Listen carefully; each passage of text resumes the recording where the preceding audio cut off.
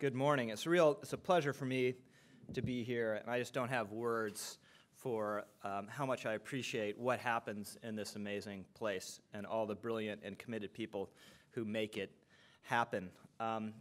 As mentioned, I'm going to talk a little bit about Abraham Lincoln today. Whenever I talk about really accomplished politicians, I do it with some humility, because I make my career in criticizing politicians and carping from the sidelines, but I had just a brief brush with practical politics myself, which very quickly brought home how difficult a business it truly is.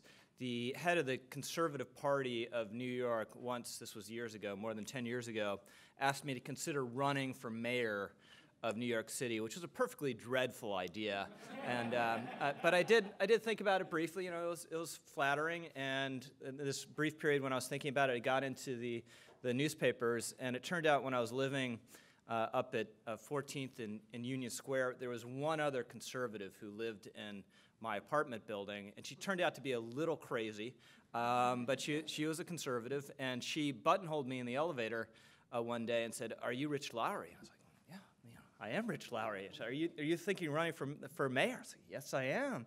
And she stopped me and chewed my ear in the mail room and regaled me with all these fantastic conspiracy theories about the Clintons, many of which you can find in my book, Legacy: Paying the Price for the Clinton Years. And this conversation was going quite well, and we were about to separate. And she said, "But before I let you go, I got to know what you think about rent control." And, you know, as a conservative, and as anyone would know who's taken Econ 101, rent control is one of the great socialist boondoggles of our time. And I was about to say this, and she said, before I could, she said, "Because I want to let you know, I live in a rent-controlled apartment. And if you oppose rent control, you will never, ever get my vote." And this instinctive panic, gripped my gut, and I was like, what am I going to do? I was like, all right, I got it, Rent control, I told her, is a very complicated issue. We'd have to appoint a blue ribbon commission to study the issue very carefully. Certainly, if we were going to make any changes at any time, no matter how minor, we'd have to grandfather in everyone who currently lives in a rent control apartment. And she was very satisfied with this. I left, and I was walking to the subway, and I was a little bit like Barack Obama at the 2008 convention, or 2004 convention, I guess it was. I got game. I'm LeBron, baby. I'm good at this. And then I realized, no, wait a minute. I've been thinking about running for office for about 72 hours, and I'm already selling out. And that's when I realized it was best left to the professionals, and I would just criticize from the sidelines. So let me go just about 20, 30 minutes here on Lincoln and the American idea, and what he tells us about the American idea, in my view, and I'll draw out some what I hope are some contemporary implications of this. This is really my foundational Lincoln text. Comes from something that you won't find and carved in marble anywhere, but I really think gets at the essence of him. It's a little talk he gave in 1864 to the Ohio 166th Regiment. These were guys who were doing guard duty around Washington, D.C. for about 100 days, and they came to visit him at the White House, and he said, "When I see troops, I really like to talk to them about what this war is about and why it's so important." And he told them that all of their sons one day might be able to live in this big white house the way my father's child does, which is a very strange way of putting it, but it's a way of avoiding saying the way I do. It's a little indication of Lincoln's modesty at a fundamental level. But he went on to say, this war is about free institutions and why they're so important. So he tells them that we're engaged in this battle in order that each of you may have, through this free government, which we have enjoyed, an open field and fair chance for your industry, enterprise, and intelligence, that you may have equal privileges in the race of life. The race of life, key Lincoln phrase. He uses it over and over again.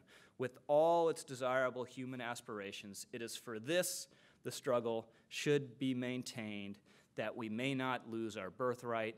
The nation is worth fighting for, to secure such an inestimable jewel. That is the essential Lincoln. And I want to talk a little bit about the hows and whys of that and tease out some applications. You know, even though Lincoln now is uncontroversial mostly and celebrated across the political spectrum from left to right, I do think he is in many ways still underestimated. There's a sense of him that he was just this tribune of common sense and this accidental president. You know, James Russell Lowell said he was out of the very earth. Waldo Emerson said he was the aboriginal man. All of this is complete nonsense. There was nothing accidental about Abraham Lincoln, certainly not in politics. This was a highly ambitious guy. Pretty much the first thing he did when he left home and went on his own was run for office. He ran for office, I'm going to discount the presidential runs, in 1832, 1834, 1836, 1838, 1840, 43, 44, 46, 54, 55, and 58. And this is an extremely intelligent man with an extraordinary memory that was noted from the very beginnings. When he was a kid, he would borrow neighbors' newspapers and return them and be able to recite from memory the editorials. Pretty much what any average National Review subscriber does today. But people were really, they noted this at the time. And then finally, he had an extraordinary judgment about how the world works and about how people works and what motivates them.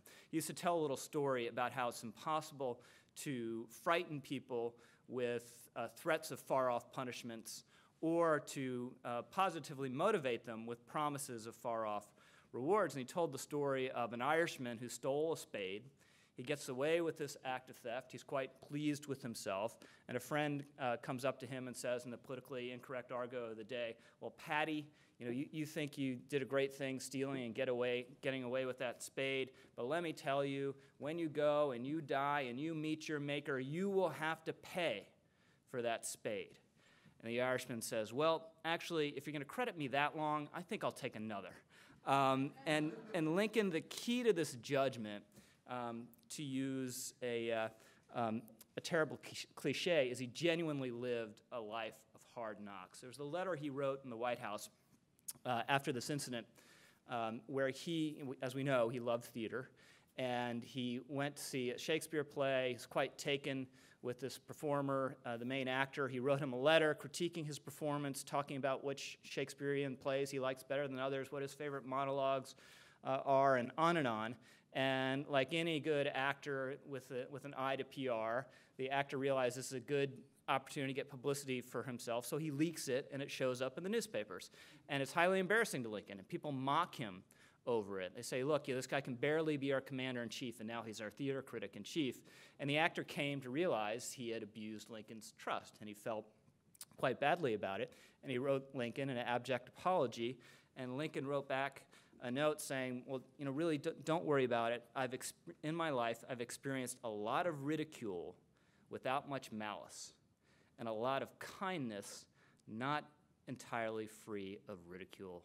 I am used to it. And every time I hear those words, it just stabs my heart a little bit. So to understand Lincoln, you really have to go back to the very beginning, where he grew up literally in the middle of nowhere. In the middle of nowhere. When his family moved from Kentucky to Indiana, they moved to an area where the story was that just recently a young girl had been killed by a panther because her older brother wasn't able to kill the panther with the hatchet to the skull quickly enough. Neighbors in another cabin would report that at night, when they had their fire going, they would see through the chinks in the cabin the eyes of a bear reflected in the light. So this is a unforgiving environment. This is not suburban bliss. Lincoln's mother and her aunt and uncle died from something called milk sick. Your cow would wander out into the forest. The cow would eat a poisonous weed. You would have no way of doing this. The milk would be poisonous. You would drink the milk, and within a week would die a horrifying death. And that's what happened to Lincoln's mother when he was very young. He had to fashion a a wooden coffin with his dad and basically bury her in the backyard, and there was no one there to give a sermon because there were no pastors anywhere near there, and she didn't get the funeral sermon until months later when a pastor happened to be passing through. Lincoln said of this time and place, there was nothing to excite an ambition for education. His mother signed her name with an X. His stepmother, who was a dear woman and recognized his talent from an early age, was a great blessing to him. She signed her name with an X. He said of his father that he could barely, bunglingly sign his own name. He told this to a campaign biographer in 1860. The biographer left it out because he thought it was so harsh, but it was true. So this is the key thing to understand about Lincoln that people tend to forget. We call him the rail splitter president, because of this great act of branding. When the Illinois Republicans made him their favorite son for president in 1860, they hauled out some rails from the back of the room, brought him up to the front where Lincoln was, and he's like, yeah, I probably split those rails myself. But he did split a lot of rails when he was a young man, but he never wanted to split another damn rail in his life. With every fiber of his being, he wanted to escape this backwoods existence. And for me, the key Lincoln story is one he told about himself when he was in the White House. And he said how when he was a young man, he had a rowboat by the side of a river. And as he was idling there, this is a place where people would meet steamboats coming down the river, but there wasn't a wharf. So if you can get out to the steamboat, you need someone to row you out there. So these two gentlemen come up in a carriage. They want to meet the steamboat, no way to get there. They say, hey, kid, can you row us out? So Lincoln says he helps them out there, rows them out, gets their luggage up on the steamboat, and he says, this is decades later, he remembers this, he says, and as they are about to steam off, I said, hey, wait a minute, you forgot to pay me. And he says, to his shock and surprise, each of these guys threw a silver $50 down on the bottom of the boat. And he said, I knew from that moment that I had earned my first dollar. And I was a more hopeful and optimistic being from that time. Lincoln wanted an America where you could earn a dollar and where you had to earn a dollar. And in a nutshell, that's why he didn't become a Democrat. Now, he was surrounded by Democrats. Everyone he grew up with worshipped Andrew Jackson, the champion of the Democratic Party, the great Mars of the American backwoods, and who, to be honest, was really a nasty son of a bitch. If you want to imagine someone with the personality of the late senator from Pennsylvania, Arlen Specter, who is known as Snarlin' Arlen, except for he might shoot you, that was Andrew Jackson. But Jackson and the Jeffersonian Democrats before him, they worshiped the backwoods. They celebrated and romanticized the yeoman farmer. And I'm simplifying here, obviously. But their vision of America is everyone lived that life forevermore, we'd be a uniquely virtuous country. And a Jacksonian journalist wants to capture the difference between the Democrats and the Whigs and then the Republicans at that time, said that the Democrats are the party of the hardy rustics, and the Whigs are the party of the lank, sallow accountants.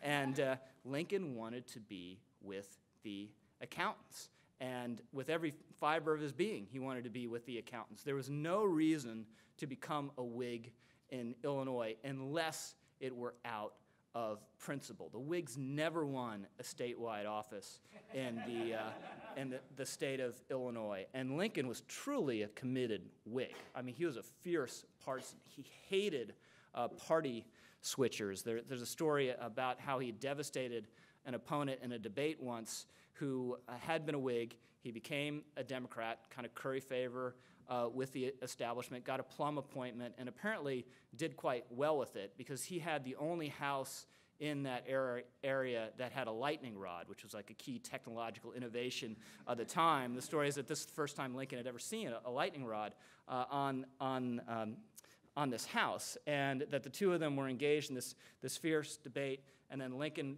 brought up the party switching and said, well, I hope that I never have to erect a lightning rod to protect a guilty conscience from an offended God.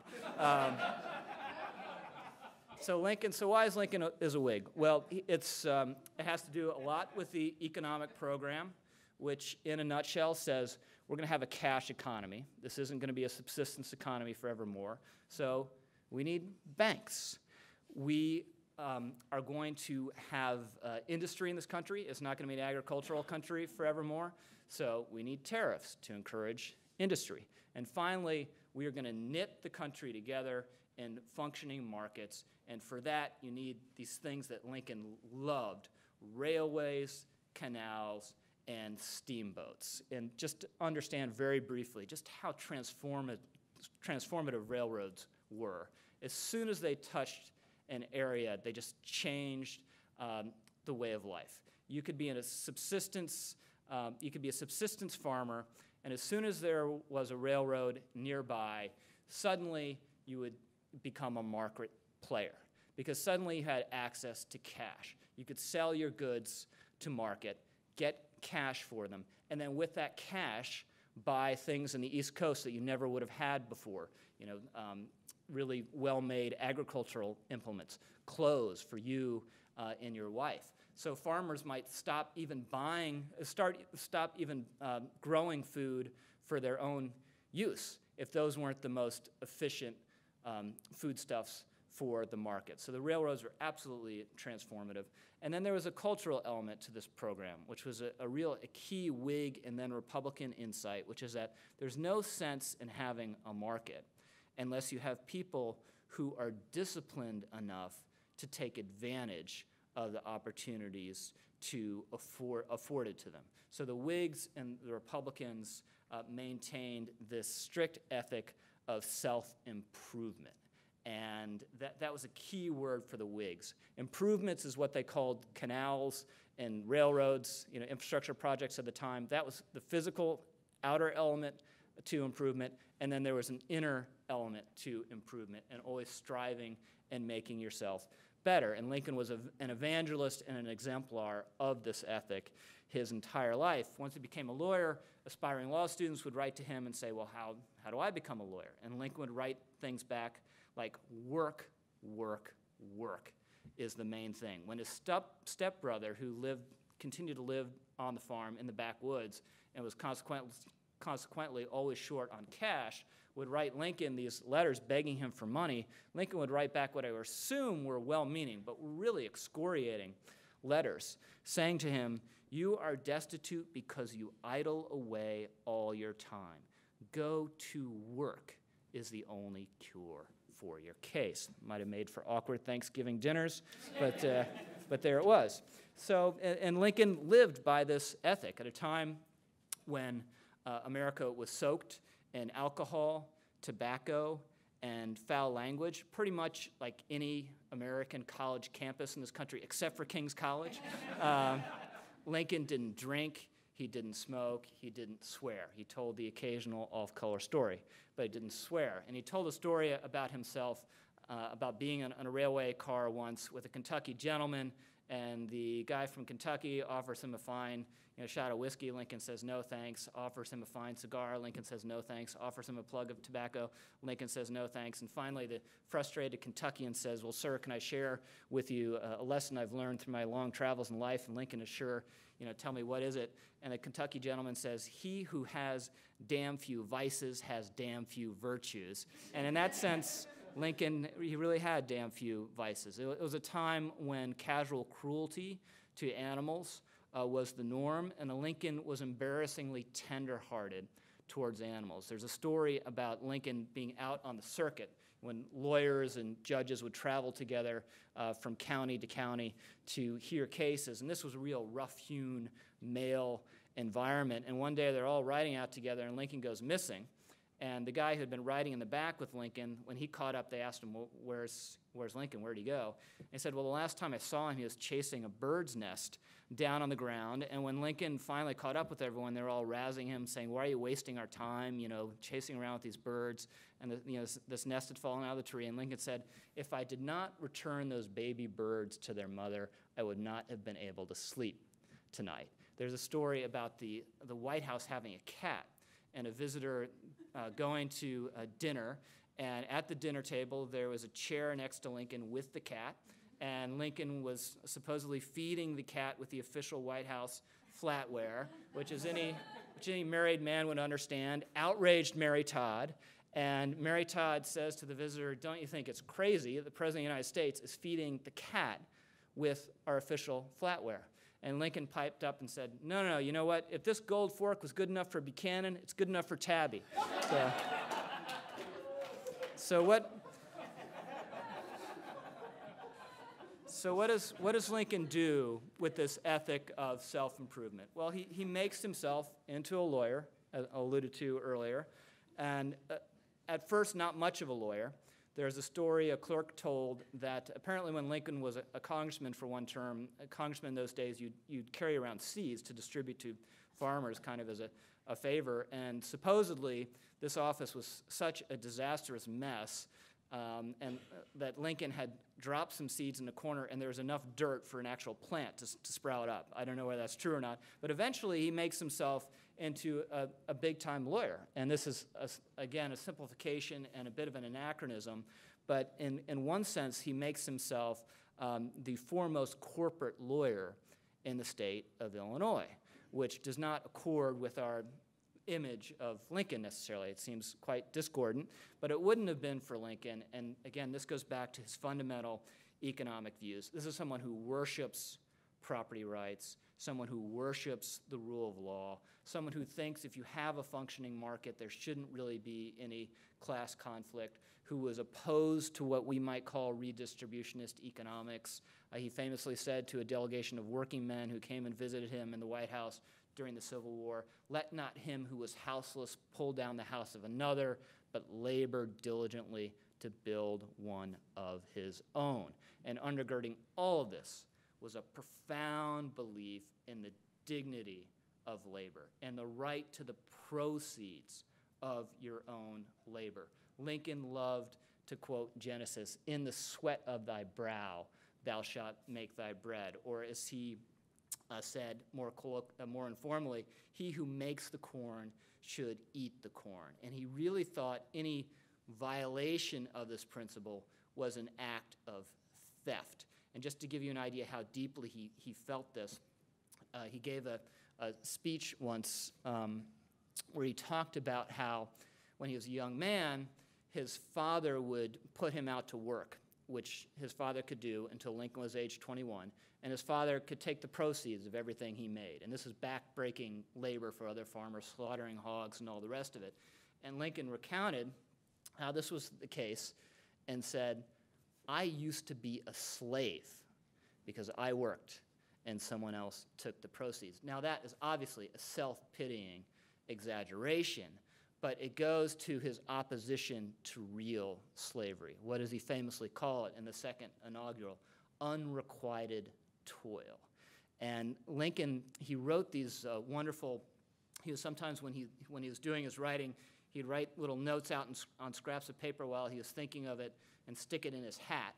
And you have these little scraps, therefore, that never show up in any of his writings or his speeches that are little illustrations of points or logical proofs of certain points.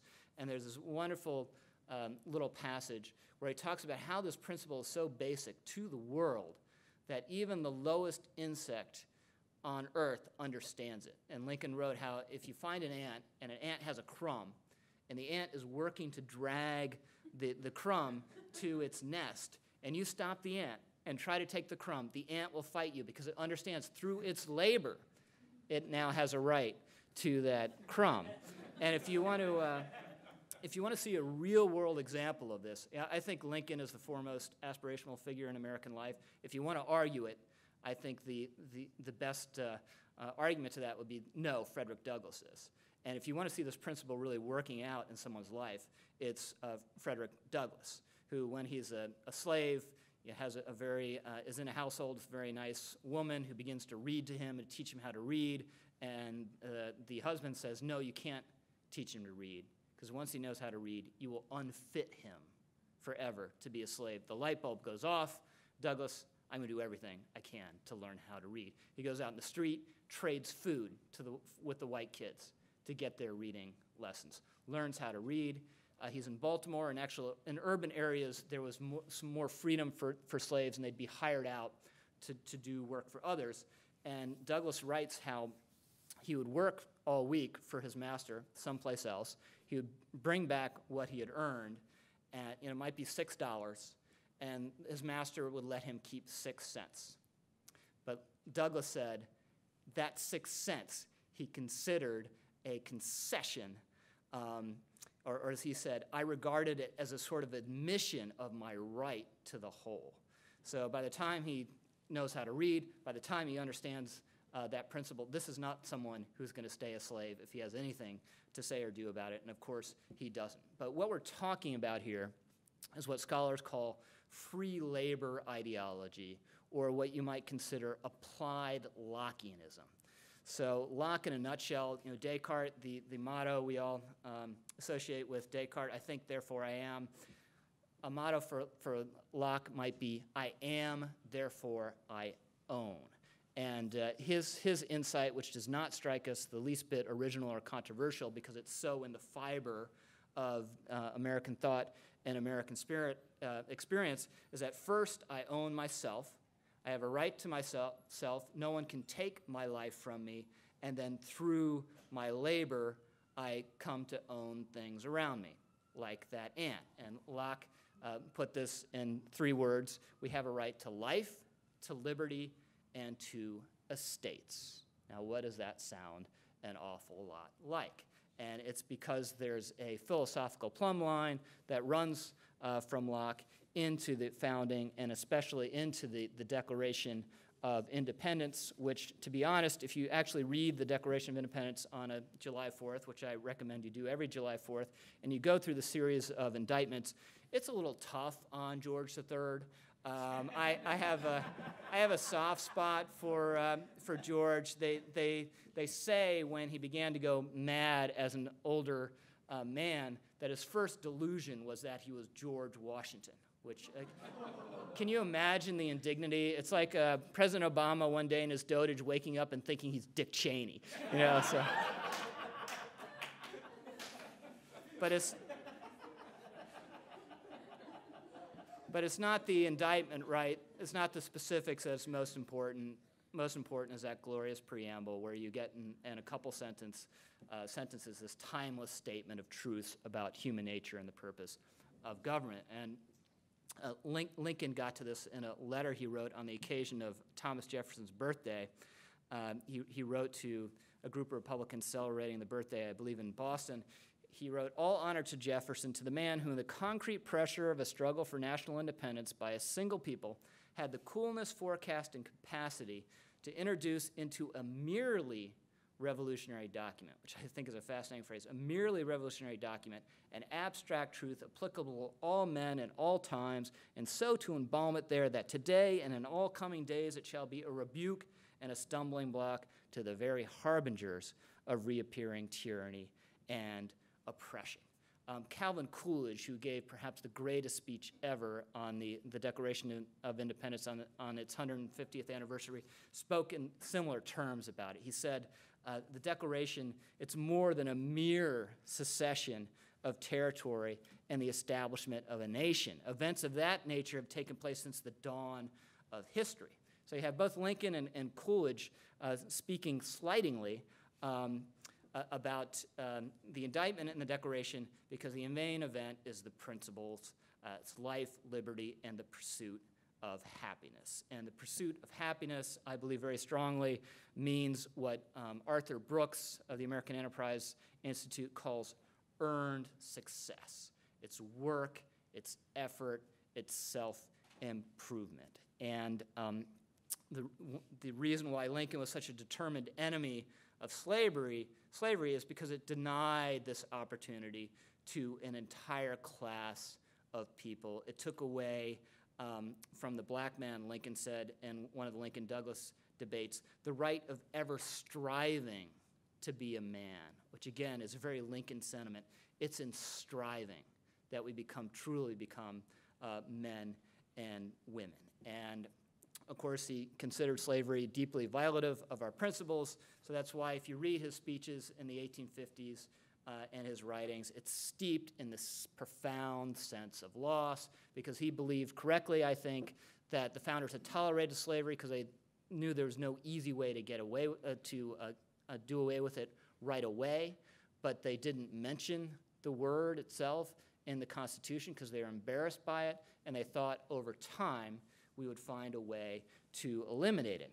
And Lincoln believed that that attitude had been lost, that in the South in the 1840s and the 1850s, in the Fire Eaters, we see a new attitude to slavery growing up where they're no longer embarrassed by it, they're proud of it, they celebrate it as a good institution, an institution from God that's good for the slave owners and good for the slaves. And for Lincoln, this just represented shameful national backsliding. And he would write things and say things like, our Republican robe is trailed and soiled in the dust. Let us repurify it and wash it white in the spirit, if not the blood, of the American Revolution. And for me, this should always be the American project. How do we forge progress in this country? By returning through the timeless principles that were put there like a stake in the ground by the founders for a reason. And I don't think we should share Lincoln's sense of despair, but we should have a certain sense of alarm about the estate of the American dream. And I'll just segue very briefly into some thoughts about our contemporary situation. I do think the American dream is in a kind of state of crisis. And the question for this country is not whether we're going to be a rich country. We're going to be a rich country for a very long time, no matter how much we try to mess it up. It's not whether we're going to be a powerful country. We will be a powerful country no matter how hard we try to mess it up, and we're trying really hard. At the moment, at times, I think the current occupant of the White House is a believer in this myth that all disputes can be worked out as long as you're sitting around the table and everyone is well-intentioned enough. And the most extreme version of this myth was the Soviet Union, which believed in the brotherhood of man. And there's an old Soviet story about how in the Moscow Zoo they had an exhibit to show how this principle works in real life, in real time. So they had a lion and a lamb in the cage together to astonish all visitors. And one visitor was indeed astonished and asked the zookeeper, well, this is incredible. How do you get a lion and a lamb in the same cage? And the zookeeper's, well, it's really not a problem. We just chuck in another lamb every day, which is how the world really works. But the question is whether we'll continue to be a good country. Will we continue to be a country that's recognizably American? Will we continue to be a country where someone born in the middle of nowhere with some talent and some pluck can make the most of himself? And I don't think we're doing so well by that measure. I don't think it's necessarily income inequality. I think the people who obsess over that issue never really deal with a couple things. One, the fact is that trends towards increased income inequality hold across all developed Western nations, no matter what the tax or the labor laws are. So this is a very deep and broad trend. Second, they never really tell us what the harm is of inequality. As we've all been sitting here in this room, perhaps enjoying a sandwich, Mark Zuckerberg has been getting richer than every single one of us. So income inequality has literally increased the last 40 minutes. But does anyone feel any worse about themselves? Or has any harm been incurred by anyone? Maybe. Does anyone feel, it's okay, you can say if you feel it. Is it bothering you? Is it really bothering you? But I think the measure we should focus on isn't inequality, it's mobility. And the question, can people who start at the bottom get out of the bottom and up to the top? And by some measures, we're doing okay on this. You look at the bottom fifth of the income distribution. You're born there, you get a college degree, you have an 84% chance of getting out of the bottom fifth, 17% chance of getting to the top, which is pretty good. But you just look in the aggregate, if you're born in the bottom fifth, you have a 40% chance of staying there, which is twice of what would just be merely chance. So we are sticky at the bottom, as the social scientists say it. Conservatives like to pride ourselves in this being the greatest land of opportunity and mobility in the world. Well, it's not necessarily true by some measures. There's debate over all this, but at least by some measures, other English-speaking countries have more mobility than we do. Scandinavian countries have more mobility than we do. And I really think this is the issue that both parties should be focused on. I would commend to both of them in broad outline, a Lincolnian program of how do we create the greatest possible market dynamism, how do we enhance opportunities for education, and how do we forge, as much as we can, a return to what I would call the bourgeois virtues, which don't require reading the Bible. They're not Bible-thumping things. They're very basic ingredients to success. Showing up on time, being disciplined, having a job, getting married before you have children. And these are the virtues that are being lost. They've been lost at the lower end of the income scale. They're increasingly lost in the middle. And I think this is a serious situation that over time, if current trends could continue, could become quite dire. So I'll just leave you with one last Lincoln quote. When he was a young lawyer, long before anyone had heard of him, he gave what's called the Lyceum Address. There's a famous passage in there where he talks about how even then, when the United States was quite young as a nation, it was really invulnerable to military assault. He said you can take all the armies in the world, you can put the greatest general in world history, Napoleon, at the head of that army, and it cannot take a step on the Blue Ridge Mountains or a drink from the Ohio River by force of arms. Then he goes on to say, if destruction be our lot, we ourselves must be its author and its finisher. And as a nation of free men, we either must live through all time or die by suicide. And I submit to you that we should all resolve to live, and we do it by returning to our founding ideals as reflected by Abraham Lincoln. Thank you very much.